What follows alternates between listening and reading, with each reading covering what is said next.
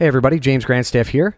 All right, so what I'm going to do in this video is show you how to use the new Ads Manager to really dig deep into your campaigns, find out what's working, what's getting you sales, so that you can optimize them. So basically when you create a new campaign, you'll know exactly what targeting you should do, what demographic, you'll know exactly what's working. So this right here is the new ads interface. Yours may look like this by now, or you may still have the old ads interface. Either way, eventually it's all going to look like this. And mine switched over a little while ago, and at first I was kind of irritated with it. I'm like, why does Facebook always have to go in there and make changes to this stuff? As soon as you get used to something and used to locating something in a certain area, then they go ahead and change things on us. And that's just the nature of the business, and we have to deal with it. But now that I've gotten used to it, I can say that I like it a lot better, and it's actually easier to figure out what's working. So by default here, if I come over here, I created, last week I showed you in a video, this retargeting campaign and then this duplicate campaign. And if you'll notice right here where it says columns, by default it sets to performance. And this really doesn't give you a ton of information. It gives you results as far as conversions, reach, cost per conversion. But if you're tracking leads and sales, everything gets kind of bunched up in here. So it's really not great data right off the bat. But they do give us the power to pull this drop-down menu, and then they have this thing here called Customize Columns. So what I care about mainly is cost per lead and cost per checkout. So if you click Customize Columns, it'll bring up this area here, and by default it lands on this Performance tab. And that's usually the only one I worry about. So if I come in here, you'll notice, well, actually, let me jump over here.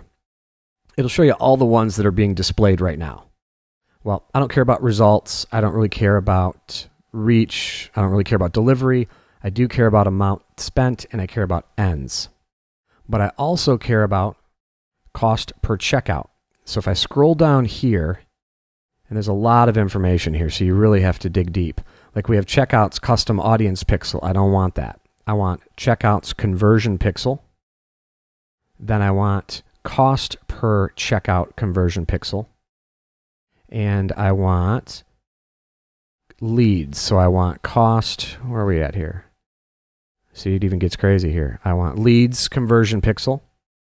And then I want cost per lead conversion pixel. So really I just have these, 1, 2, 3, 4, 5, 6.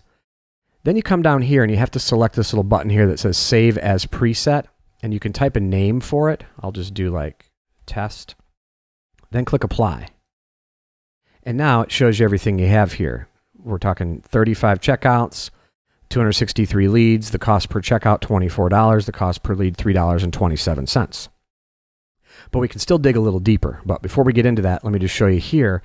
When I pull the drop down now, I have this other category or other list. In the list I have test, and then I have JG conversion is the one that I created earlier. So after you do this step, then you come in here, you select your test, and you'll notice that you have 35 checkouts. Then they give us this little drop down here for breakdown. So if you wanted to find out, if I wanted to find out the age group of these 35 checkouts, all I do is tap age, and here's what's going to happen. And this is awesome information. So checkouts here, so 17 for this campaign, for JG Duplicate, this campaign right here, 17 of these checkouts came from people who were 65 and older. And the cost per checkout was $24. Down here we have 14 for 55 to 64 at $23.43. So that seems like the sweet spot here.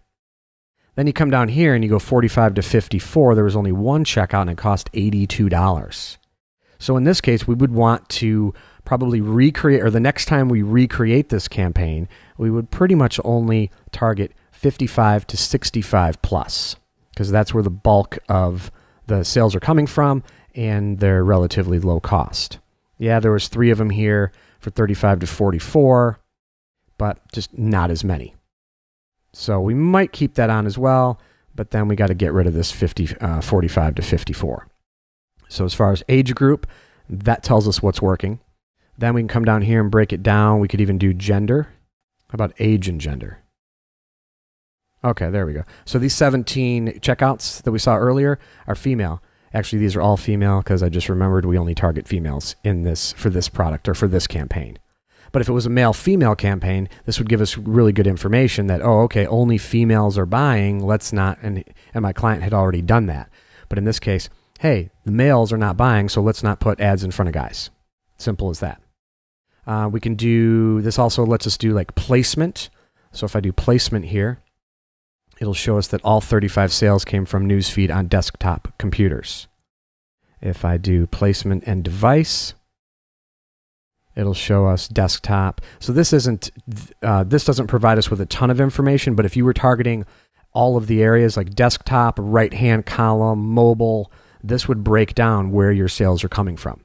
And again, if all your sales are coming from mobile and you have a mobile optimized site, then turn off the desktop ads because they're just not producing sales for you. So this is really a good way that you can go in and just break down and find out really what's working. So if you have no idea about a market and you want to just put an ad out there, you might do like the 18 to 65 years old. Run some ads, get some sales, get some conversions in there, then come back and use this information to narrow it down and optimize your campaign. So this is a really great tool. Same thing with country, region, product ID I've never really messed with, but this gives you a lot of great information here so that you can optimize your campaigns. So try this if you haven't already done it. It'll really save you some money in the long haul when you start to optimize. So that's it for this video, and we'll see you in the next one.